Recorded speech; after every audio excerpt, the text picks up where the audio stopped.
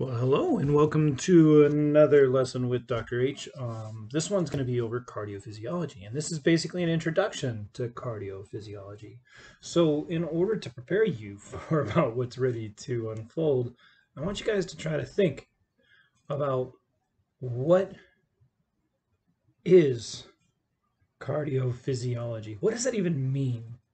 And I think in order to do that, you need to always remember that in anatomy and physiology, that anatomy is structure, physiology is function, and that structure determines function. So when we're going about thinking about what the function of the heart is, you should never lose perspective that the anatomy, that the structures help drive that function.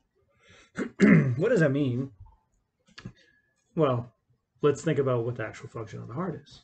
Right? It's a pump, and it's pumping blood throughout the body. It's going to be pumping blood both to the lungs, where that blood gets oxygenated, and is going to be pumping blood to the rest of the body, the systemic circuit. And that's oxygenated blood that now goes out to the tissues and provides that tissue with the oxygen. So ultimately, when we want to try to think about the heart, a nice, easy way to think about cardiophysiology is that it pumps blood, right? Heart, well, let's summarize that. Pumps blood.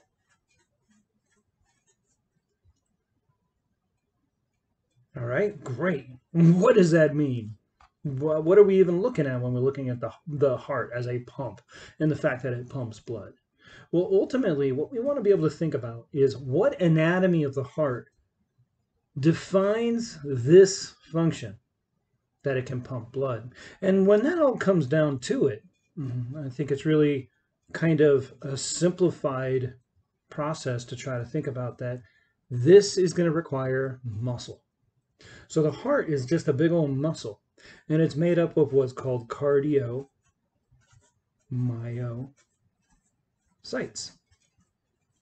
Easy peasy lemon squeezy, right? We're done. That's it. No, that's not it. We're not done. Cardio tells you heart, myo tells you muscle, cytes tells you cells, but there's actually two different types of cardiomyocytes in the heart. The smallest population of cardiomyocytes doesn't really contract and relax. They're less than 1% of the total population of the heart, and they're called autorhythmic cells.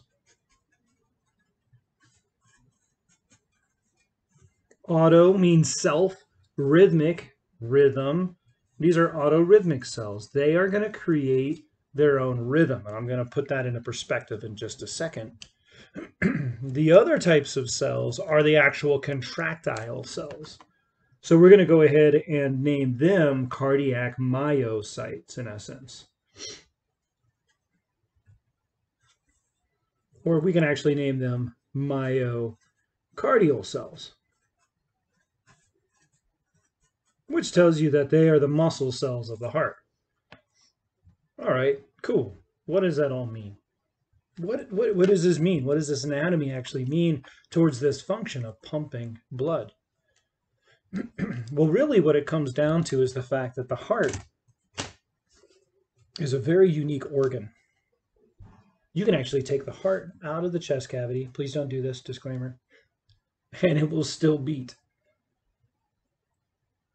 Huh. That's pretty darn interesting. As long as it has all the proper nutrients and oxygen and everything, it can continue to beat. And that's because the heart has an autorhythmic property. Auto meaning self, rhythm meaning it creates its own rhythm. Let's think about how this is even possible. In order to do that, think back on what you guys learned about skeletal muscles. Skeletal muscles contract and relax. But how do they do that? What do they require? And the answer is they require an action potential, right? They require electricity stimulating those muscles. So electricity is going to travel from the brain, where it originated, travels all the way down the axon before it activates a terminal bouton, does what it does, creates another action potential on that skeletal muscle that drives contraction and relaxation. So how does that differ in cardiac muscle? Here's how it differs. Skeletal muscle required an action potential from the brain, but the heart creates its own action potential. And where do you think that occurs? That occurs right here in the autorhythmic cell. The autorhythmic cell is capable of creating its own action potential. And it's going to do it automatically. AP action potential.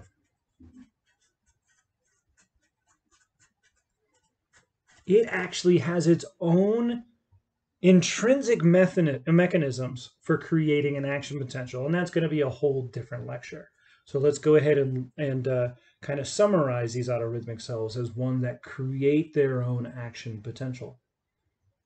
There's going to be more to that, because if you think about each time that this action potential travels through the heart, what's going to happen to that heart as that electricity spreads and conducts to the muscles? Well, that electricity is going to cause the heart to contract. And when that electricity is gone, what's going to happen? That heart is going to relax. A new action potential is created, contraction. That action potential is gone, relaxation. And this is what creates the heartbeat, and this is what creates the heart rate. It's these autorhythmic cells and their determination of the action potential that ends up determining how many times the heart beats in a period of time. And this is called the heart rate. Right? Heart rate, HR. And when we think about the heart rate, we could use units, which is beats per minute. And that's what the heart rate's all about. How many times does the heart actually beat in a minute? Well, that's determined by how many action potentials are created by the autorhythmic cells every minute.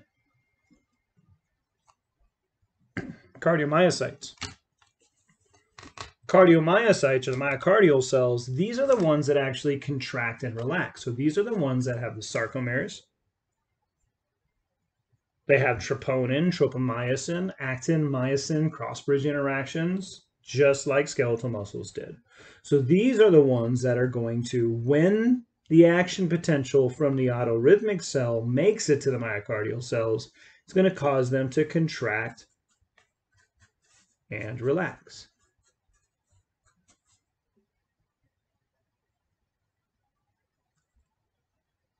It's a pretty unique synergy between those two cells. And as they contract, well, let's think about the rest of the anatomy of the heart. It's filled with chambers. And the function of the heart is to pump blood. It's those chambers that fill with blood. And each time that that heart contracts, it's going to propel blood out of the heart. This is called ejection, where the blood is going to move from chamber to chamber and out of the heart through those major arteries to the rest of the body.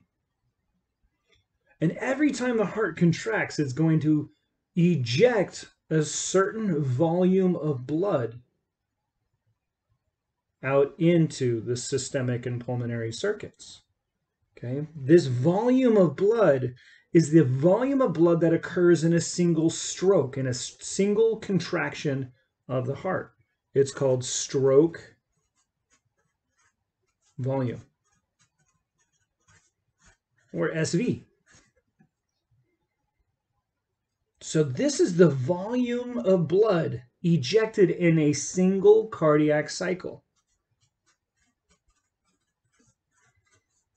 Each time that the heart beats, it's going to eject a certain volume of blood.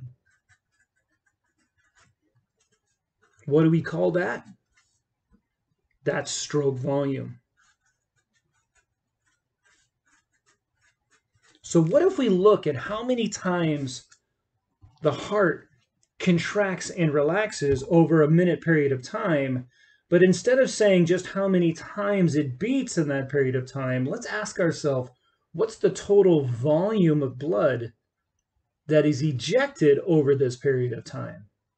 And when you do that, I hope you guys just got back to what is the function of the heart? The function of the heart is to pump blood. The function of the heart is to pump blood. we're looking at how much blood does the heart pump over time. That's the overall function. Pumping blood is called cardiac output. That's what the function of the heart is. That's all the cardiophysiology you guys are going to learn is all going to be about how do we change cardiac output to meet the demands of the body, to meet the oxygen demands, to meet the nutrient demands, to get rid of pH, right? To try to, I guess I shouldn't say get rid of, but to try to create the homeostasis that is the pH of your blood. All of this is going to revolve around cardiac output. Okay, so if we start putting all of this together, you're going to see that actually cardiac output, which is the volume of blood that's ejected from the heart over time, well, that cardiac output is actually going to be determined by what the heart is doing. Both its heart rate and what else? The stroke volume itself. And this right here is the nuts and bolts of the entire cardiophysiology unit. If you guys can learn this equation, you guys are starting off as strong as you possibly can in understanding cardiophysiology.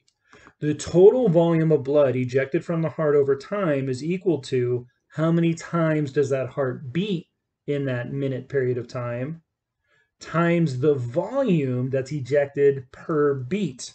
And I never wrote that up here, so let me do that for you.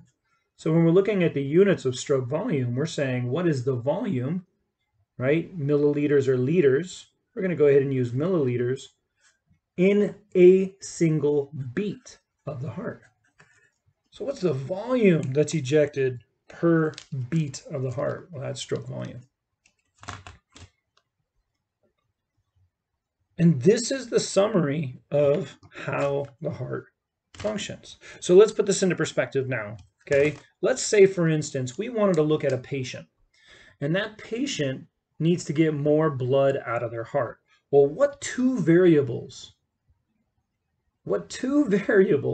control how much blood is pumped from the heart?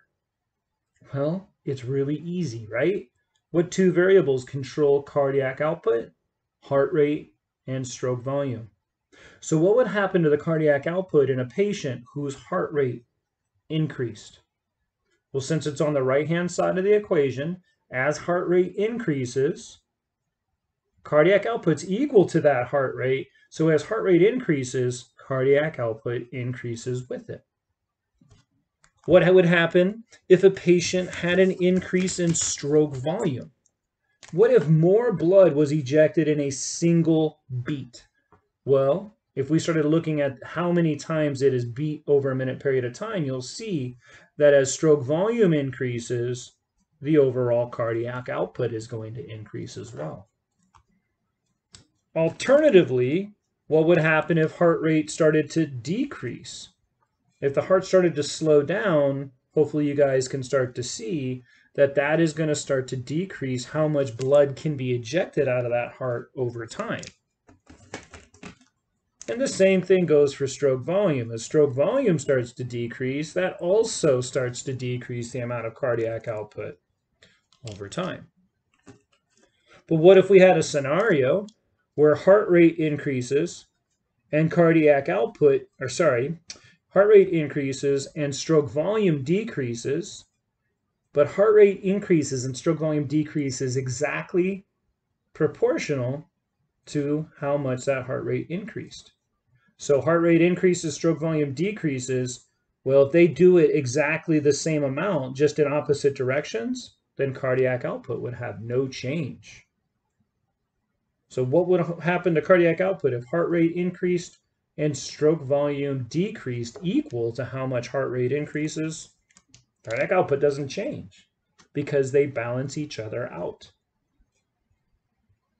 This is a summary of the entire cardiophysiology unit. What you guys are going to learn about next is how.